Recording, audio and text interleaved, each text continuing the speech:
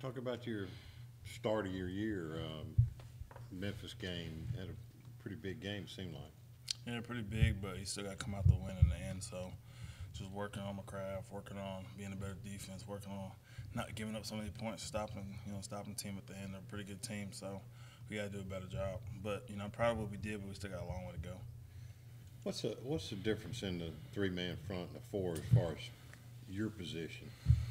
Just really, I play multiple positions, so it's just stay in there, stay stout. Anything you got to do to stop the run, affect the pass at the same time. So, as a collective, as a defense, we definitely want to do our best job just being in the right place, playing assignment football, and being physical and taking the ball away. So we're just trying to do that every week. Even despite the result, you guys tackled a lot better, particularly in space. Was that gratifying to kind of see some results there? Yeah, of course, it's always nice to see progress, but, you want to see the end goal of games like that. You got to pull it out at the end. You just can't.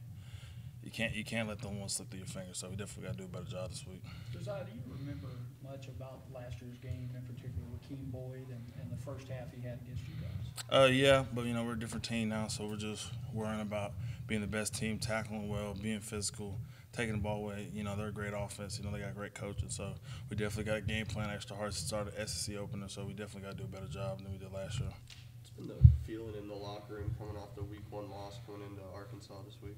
We still we got a lot of talent. There's no room to do point fingers. We all know we got to do better because defense was, as equipped last year as we should have been. The offense was, the offense is young. We got a great coordinator. We got a great quarterback, great running back, great offensive line receiver. So we definitely have faith in our offense. We're not the type of team to crumble over one little situation. We know we got to do better as a defense, to give them the ball back and give them a chance to score. So definitely want to do better as a team. This is a team game. We can't win with just one side of the ball.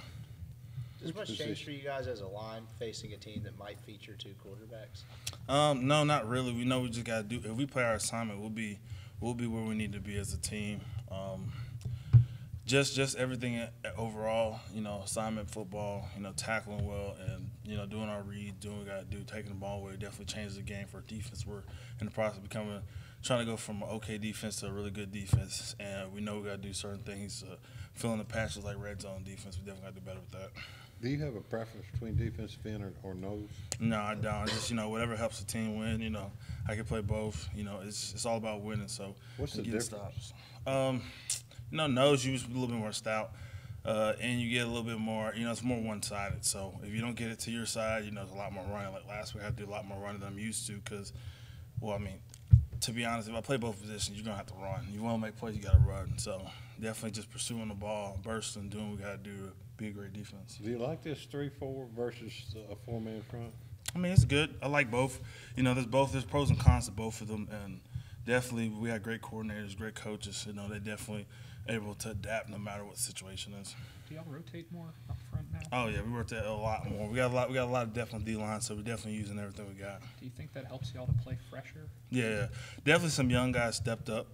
From last year's red shirt, came in and stepped up like Quinn Bivens. He definitely did a good job when he got in the game. Got to have a sack. Ryder Anderson, he's starting now, so he's doing a good job. Just having that many guys and then have some leadership up there definitely does a good job for having defense have a featured D line like that.